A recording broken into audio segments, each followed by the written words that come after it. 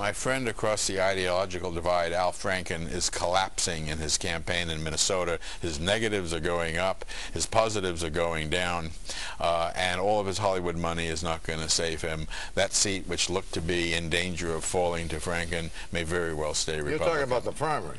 No, Norm Coleman against Coleman in the general, his numbers are, his positives are collapsing. Minnesotans are not taken to local Minnesotan Al Franken. He spent too many years in Hollywood and New York. Wait a minute. Franken has the nomination? No, not yet. But he's expected to get it. And in the head-to-head with Coleman, his polls are really collapsing. Who's running against him? Some fellow by the name of Burritos?